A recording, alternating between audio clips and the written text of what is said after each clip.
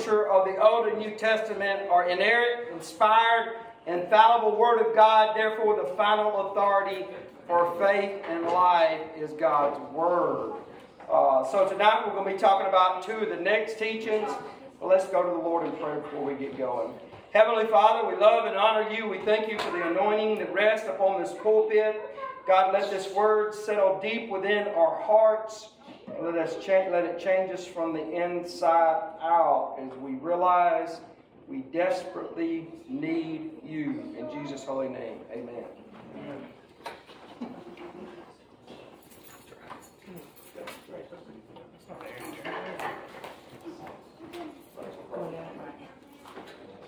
So the first teaching was about the Bible. The next teaching is we believe in the literal account of creation as recorded in Genesis chapters 1 through 3. Moreover, we reject the idea or theory of evolution, including what many refer to as theistic evolution. And there's a real important why. Science just does not back up evolution. It does not make sense. And I'm going to show you that tonight. And I have multiple sermons on the YouTube channel that you can look at. And there's a lot of folks that are better than I am. Ken Ham, Answering Genesis. He's a creation scientist. And he does the Ark Encounter in the Creation Museum. I'm going to show you today and give you the evidence that you need to understand that the Bible is not a fairy tale. It's not a list of embellished stories. That it is the Word of God. And exactly how it said it happened in Genesis, maybe, missing some detail, but exactly how it said it happened, it happened. The biggest thing I want to look at is if we can doubt the first 3 chapters of the Bible, then we can pick and choose what we believe throughout the rest of Scriptures. So if I can say Genesis 1, 2, and 3 don't make any sense, I can get over here to Romans 1 and say, well, Romans 1 must not apply anymore. Yeah. Science emphatically proves creation. There is no doubt. Science proves it, as we'll look tonight. Some Christians argue that what a Christian believes about creation, whether a literal account of Genesis or some form of evolution, doesn't matter. When you discount the first few chapters of the Bible, you turn your Bible as a whole into a poorly written book full of embellished fairy tales. I mean, come on, when we pull the idea or the understanding that the Word of God is inspired and God-breathed, when you pull that out of there, you've got a poorly written book. The oldest book in the Bible is Job, and it's somewhere in the middle. You got 1st and 2nd Kings, and 1st and 2nd Chronicles are almost the same thing. And then you look at the 4 different accounts of the gospel, but if we believe and have a worldview that, hey, listen, I'm going to trust God, and we go into it that way and really study the evidence of creation, we find that emphatically God said, let there be light, and then an explosion happened, not a big bang, and the sun existed. If the early chapters of Genesis are not true, if they're not factual history, then faith in the rest of the Bible is undermined, including its teaching on salvation and morality. Right off the bat, we hear salvation. The health of the church, the effectiveness of her mission to a lost world, and the glory of God are at stake. Have you ever thought why most scientists state that the earth is millions of years old and the creation account in Genesis says something different? You ever pondered that? Why they push evolution and dinosaurs being millions and millions of years old and our children in public schools. I believe the key to understanding the motivation of most of what we see and hear is to remember that Scripture tells us that as believers we are strangers, we are aliens, we are pilgrims, that we are not of this world. And also Satan himself, the greatest of God's creation, the most splendid and beautiful angel that rebelled against the Lord God Almighty, is, according to Scripture, the prince and the power of air. Satan is the literal and absolute God of this world, and he has a narrative to push. He is the father of lies, and he's been lying. He's been lying, steadily lying since the beginning. A narrative to create fear and to get the world, including Christians, to doubt the accuracy of God's Word. Hebrews 4:12 says, "For the Word of God is alive. It's powerful. It's sharper than the sharpest two-edged sword, cutting between the soul and spirit, between joint and marrow. It exposes our innermost thoughts and desires." The Word of God is infallible and it's true. And what happened, what it says happened in Genesis is what happens. Now, if I were wanting to destroy a particular belief, I would start at the beginning of that belief. I would start at the very foundation of where that belief happened. And this is what the devil has done with his attack on Genesis. He has Christians questioning the very foundational truths of Christianity found in Genesis. Darwin's theory of evolution is an atheist attempt to prove that the God of the Bible does not exist. Get that? Darwin's theory of evolution is an atheist attempt to prove that the God of the Bible does not exist.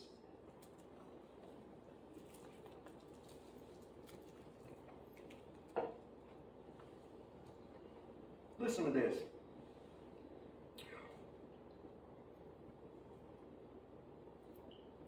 Why would any Christian give credence to this unprovable theory? Darwin said, this is what Darwin said 170 years ago, that eventually the theory of evolution would be proven. Yet today there is no quantifiable evidence that has been discovered. They cannot put anything together showing that an animal has evolved or changed. Tadpoles don't evolve, they become frogs. Caterpillars don't evolve, they become butterflies. There is no quantifiable, there is no evidence to prove this theory. If you want to truly change your mind about something, I don't need to just present opposing ideas. If I want to change your mind about something, I don't need to argue the facts with you. I don't need to state facts. All I got to do is plant seeds of doubt by asking you simple questions. Yeah. Did God really say? Does it really mean that? Society has changed. Does it really apply today? This has been the tactic of the devil from the very beginning. He strategically poses questions through his corrupt world system to create doubt concerning the sureness of the Bible. How about the dinosaurs? Where'd they go? How did Noah get them on the ark? What about the cavemen, the Neanderthal bones found? What about the Tower of Babel, the parting of the Red Sea? Did David really slay Goliath? Did Noah even really build an ark? Were these true stories are just embellished myths? Darkness has been extremely effective with its campaign to get us to doubt the inerrancy of Scripture. In a recent poll conducted, 89% of professing Protestant Christians said they believed in evolution and not in the literal creation account described in Jesus. 89%. 89% of professing Christians believe in some type of evolution. Why do so many intelligent Christians believe in a form of evolution, or what we call an old earth theory, instead of the accuracy of the Bible? If you believe in evolution, then you believe the Bible is not true. There is no in between. So some people say, well, it's just God trying to describe things. And trying to get it to where our minds back then could understand. We didn't have science back then. We have science now. God has always had science, because science is a search for the facts. Before we even knew the world was round and we thought the world was flat, God said in Isaiah that the world was round. That's right. That's right. The Levitical law said to wash your hands before we even knew that bacteria even existed. Yeah. The Bible is sure and true and accurate. Why? Why do Christians believe it? It's real easy. It's easier to agree with a lie than to research the truth. Yeah. It's just easier to go along. Go along to get along, right? Go along. I don't go along to get along. Amen. I go along with God, and I recognize a long time when I'm on God's side, I'm going to be opposed to the world. Sometimes I'm going to be swimming upstream. Sometimes I'm going to be going downstream a little faster than I want. Sometimes I'm going to be sitting in stagnant water. But one thing I'm going to do is make sure that I'm always on the winning side. Because when all this is done, God is going to separate the lost from the found, the saved from the deceived. Yeah. And you're going one of two places. We send our kids to public school to learn the Bible cannot be trusted. Think about that. Yeah. We send them to school to learn the Bible cannot be trusted. Hebrews 11:3 says, by faith we understand that the worlds were framed by the Word of God, so that the things which are seen were not made of things which are visible. Just a couple bullet points. Man, I broke this stuff down for weeks. Weeks. I talked about this, and you can go back and look at them, and I can send you other videos. Evolution is a 170-year-old theory that has not been proven. Nothing, listen to evolution. Nothing exploded and created everything. Amen. Think about how asinine that is. Think about how crazy that is. To think that all of a sudden nothing existed, then it exploded. Who created the explosion? That's right. No, nothing can create anything. That's right. That's right. The Grand Canyon's a proof for a great flood. The Grand Canyon is proof for a great flood. When they begin to dig and they got all these shells and you begin to see different areas or different layers of animals in the Grand, you see that all of a sudden a flood had to come. Back in 2018, they began to drill in Antarctica. You can research, this is all facts.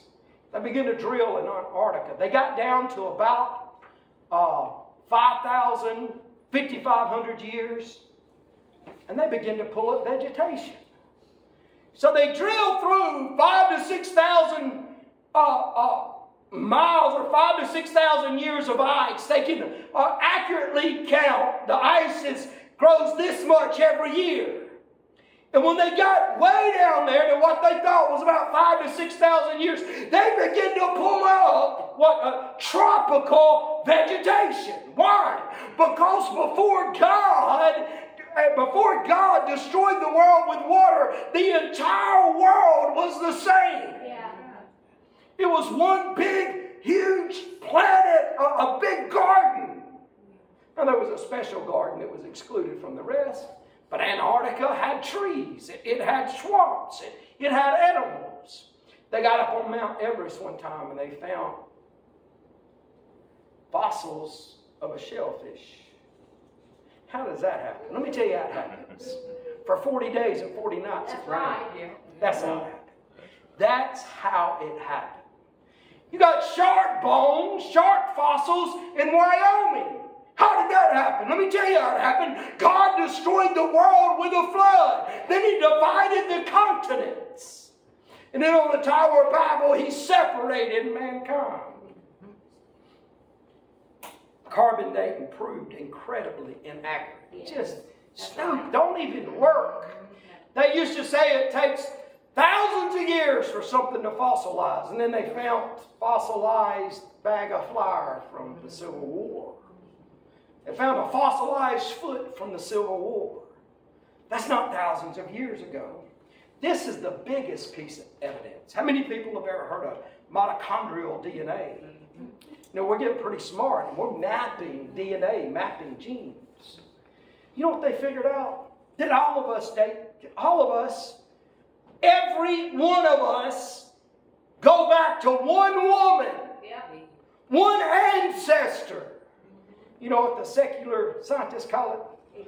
They call it the Eve gene. Yeah. So when they back it all up, we all come from one woman. You say, well, Ron, we got all these different people. Man, it's really not that hard to explain. You got black folks, you got Caucasians, you got Aborigines, and then you got Hispanic or Asian. You just got 4 people groups. And then when we see Jacob and Esau born, what Esau was dark-headed, or was he? One of them was red-headed, and one of them was dark-headed. In studying this, there was a couple in England. They were a mixed couple. One was black, one was white. They had twins. One of the babies was black, one of the babies was white. Why? Because that DNA existed inside of them. Why do you think we're so sick today? Because deterioration of the DNA. So that's what we believe. We believe in a literal account of creation. We believe that it happened just like it says it's happened, because if I don't believe that, I can then begin to pick and choose things in the Bible that I don't want to believe anymore. I can say, well, sex out of marriage, that ain't no big deal. I can say homosexuality, that when God said that, things have changed. We've evolved. We've changed. No, listen. God's word never changes. It is steady. It is true. It doesn't adapt to our social setting. That's right. So that's why we believe in the literal account of creation. I said, Ron, how did you get those dinosaurs on the ark? Let me explain something to you. Number one, he's not going to put old dinosaurs on there. He's going to put young dinosaurs. At that time, every dinosaur, a young dinosaur, was about the size of a sheep. See, we got 19,000 different kinds of dogs. But back then, it was probably just one kind of dog. One kind of cat. You know? So we didn't have to load up all these cats and different cats and dogs. That's right. He said, well, what happened to the dinosaurs? What happened to them? Let me tell you something. In 1986, a dinosaur bones washed up on the Alaskan coast. And it had soft tissue in it. That means it can't be over 100 years old. And they found it over and over and over. The evidence is there. But see, if we're just looking at the world's idea of evolution, you're not going to see that thing. But if you'll dig and you'll study, you'll find out that God is true. He is real. He really said, let there be light. And there was light. He really took some dirt in his hand and he breathed his breath into it. And we become a living soul. He really put Adam to sleep and pulled a rib out of Adam and created the woman. Amen. And that's why the next teaching, we believe in traditional biblical model for marriage and family.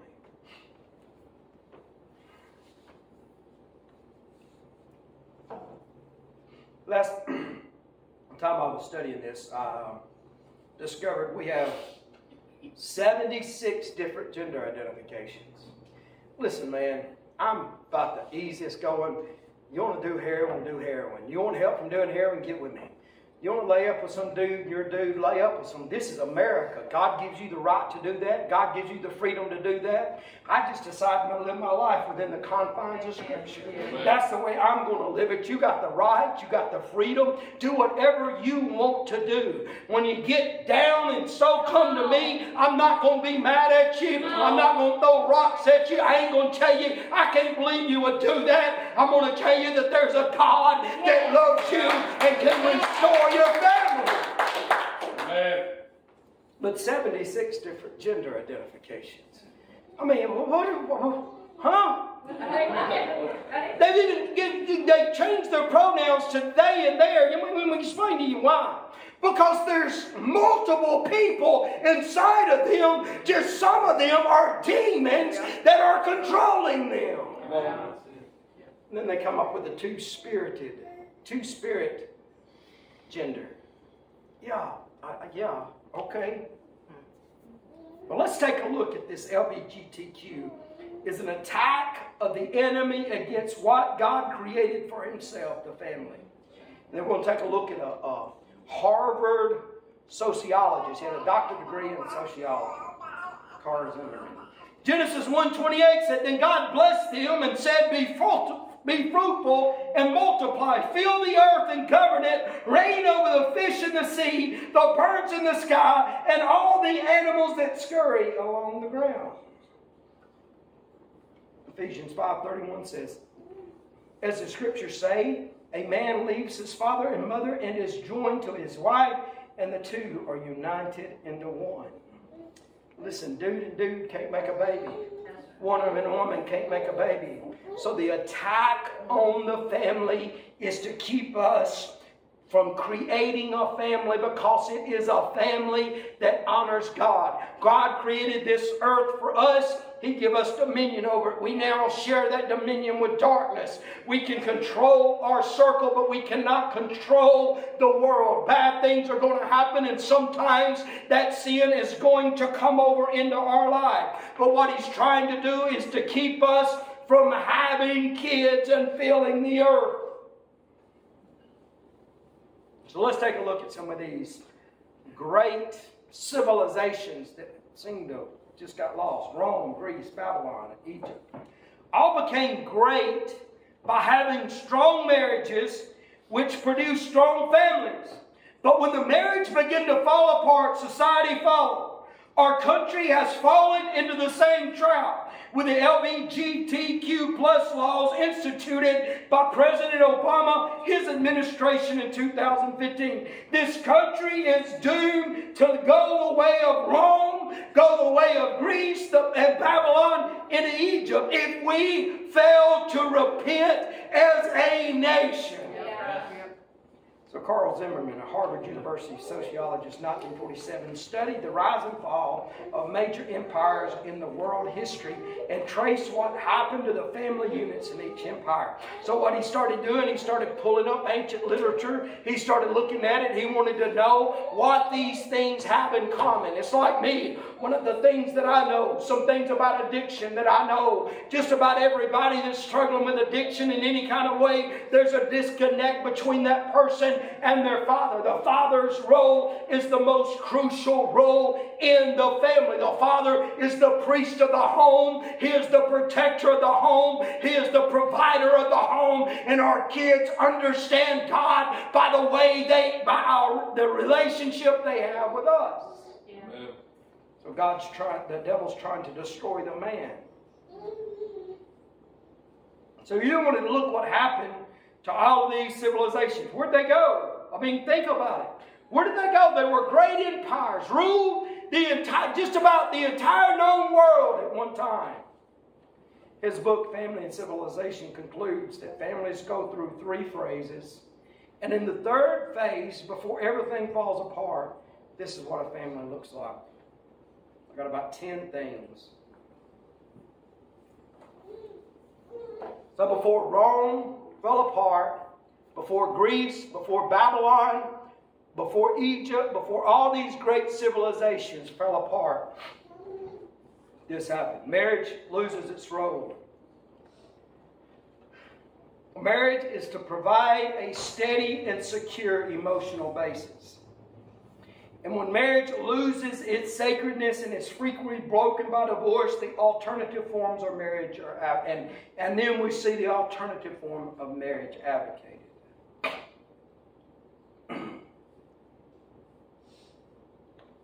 Traditional meaning of marriage is lost. Alternative forms of marriage become socially acceptable, like living together before marriage and gay marriage.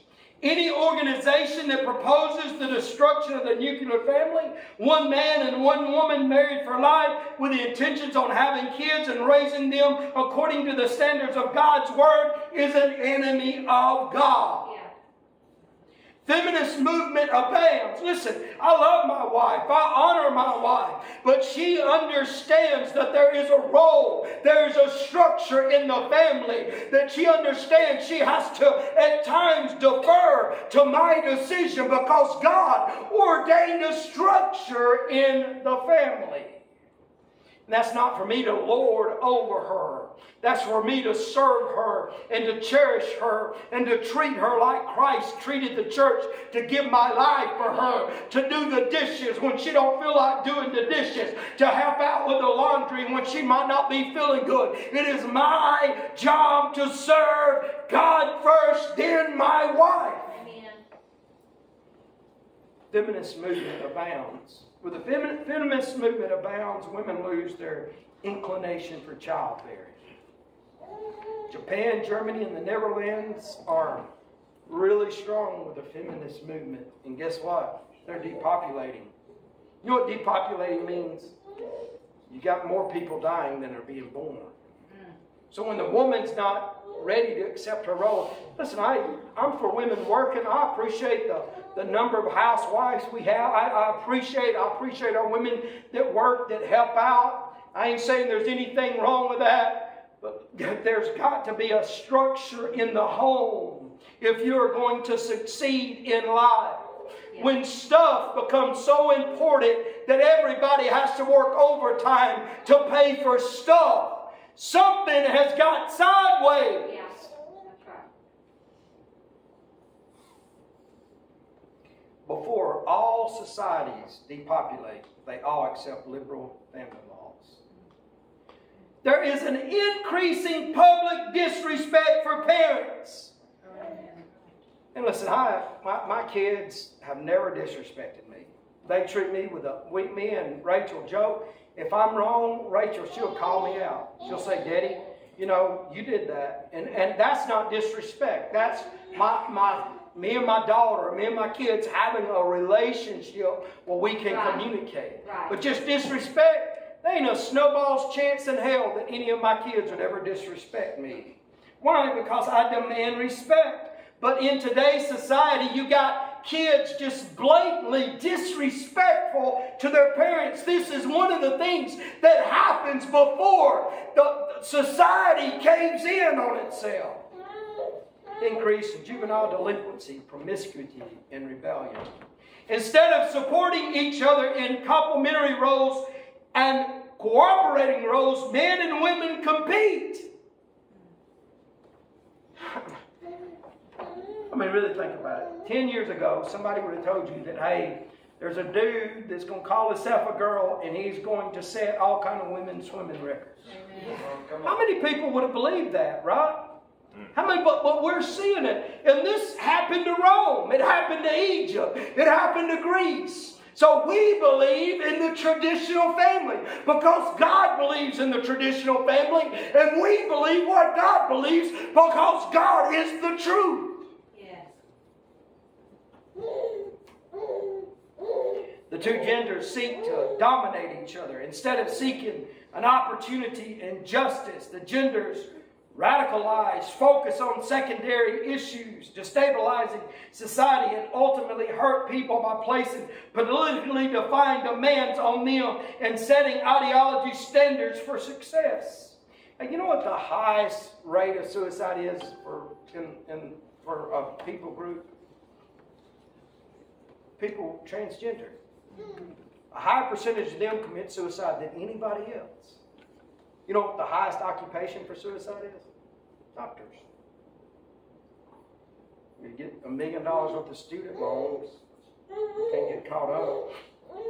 Genesis 3:16 says, Then he said to the woman, I will sharpen the pain of your pregnancy, and in pain you'll give birth. That's the first part of the woman's curse. The second part of the woman's curse, and you will desire to control your husband. So in a woman's fallen nature, there is a desire for the woman to control the house, to control her man. And sometimes we need to be a little controlled. Somebody say amen. But it says he will rule over you. Listen, until Jesus came, let me tell you what women were. They were property. They were treated as property. I was reading in 2 Samuel about how David lost his concubines and then his son slept with his concubines. I'm thinking, a concubine, what is a concubine? It's a slave used for sex. But Jesus came and he said there's neither male nor female, nor Greek nor Jew nor slave. He put us all on the same level. But being on the same level doesn't mean that we do not defer to God's ordained structure. Amen. Number 7, adultery is celebrated, not punished. Oh, amen. I mean, you know, you watch TV shows and they keep account of how they're 16 and they're keeping account of how many people they've had sex with. It's celebrated. It's celebrated. Yeah. People who break their promise to their spouses succeed and are admired. I mean, come on. Think about the movie stars and the celebrities we watch. How often they give in and move to a different spouse. They're celebrated. Now listen, I'm guilty. I'm on my 3rd marriage, so I don't want you to think that I'm some kind of hypocrite.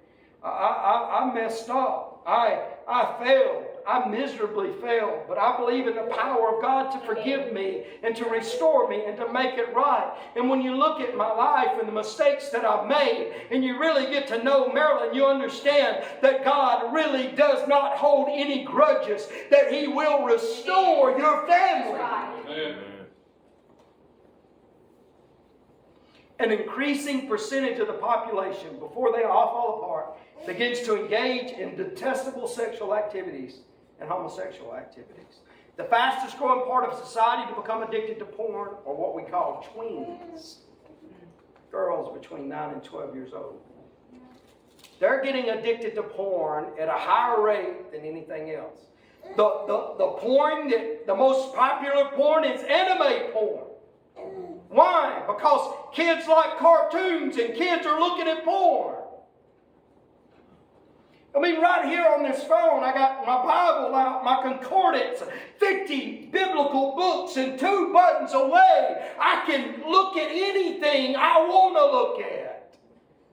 And now we got grandparents in their 70s raising 13-year-old boys with hormones, and you think, well, my boy wouldn't do that. No, he may not do that. But the guy he sits next to in class, he looks over there and looks at his phone, and there's some kind of little itch, and the devil's watching closely. Then he begins to throw fiery darts at that boy, and the next thing you know, your little boy's messed up as the rest of them. That's right. 2.5 million emails contain porn or sent and received.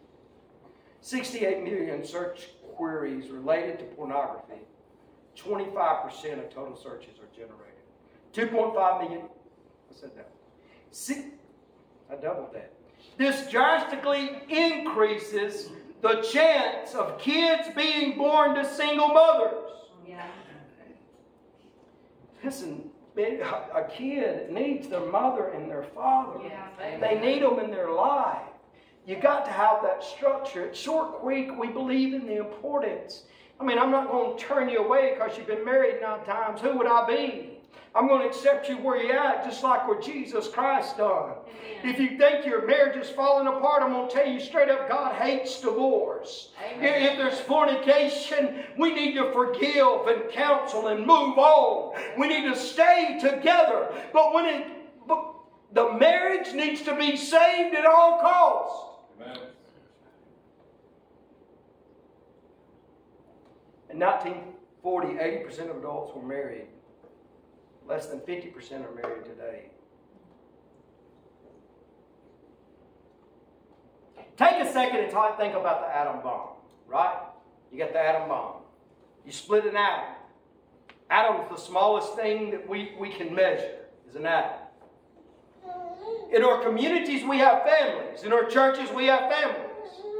Several years ago, several generations in the 30s, 40s, and 50s, about the same time that evolution got popular, about the same time they started teaching evolution in schools, all of a sudden the families begin to disintegrate. The families begin to blow up.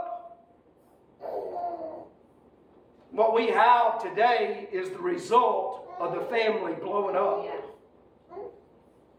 The devil destroys families. He's hell-bent on destroying families.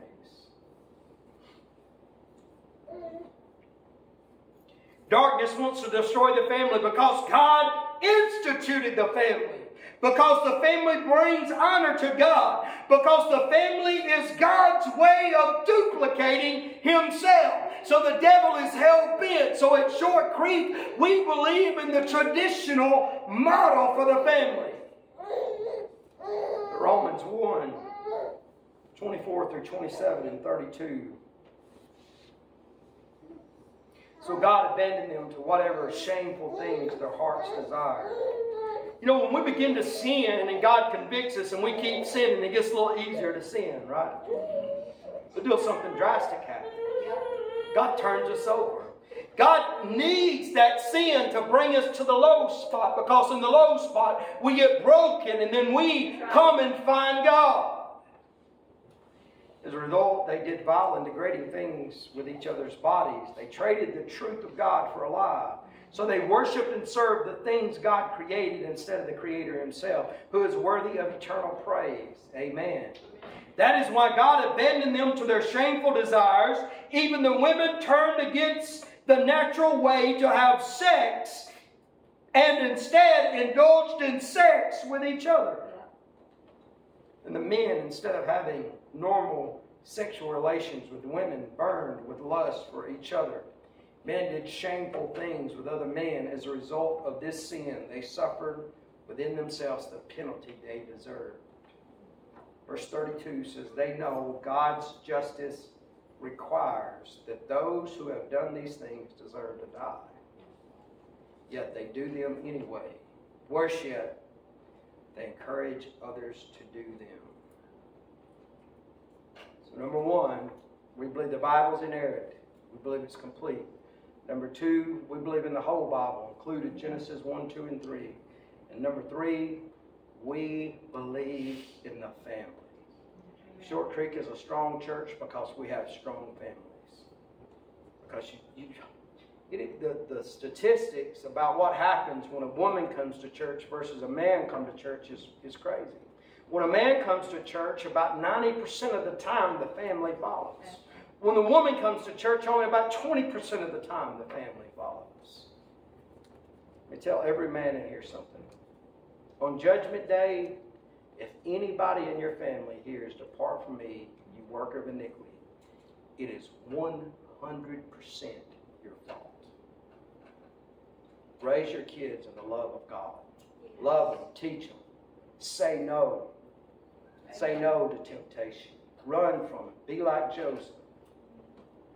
We need stronger families if this country is to survive. And I don't know what the future holds. I'm not a prophet. I know they said birth pains. I know it's supposedly going to get worse. I don't know. I know I'm just going to trust God. $10 a gallon, I don't care. $6 for a dozen eggs. It don't matter to me. God's going to provide, right? Amen. I may only have 3 eggs, but instead of 4, I'll probably need to cut back on the eggs anyway. So we'll pick up in a couple of weeks and we'll be talking about the Trinity and why we believe in one God in 3 distinct persons and how that works together. I don't care how much I study it, I still can't wrap my mind around the Trinity. But we'll do that one next. We'll get young ladies in their Rolling Stones and Mississippi State shirt. I like those pants. It's not Christmas, young lady. Let's stand and worship with him. Open the altar for everybody.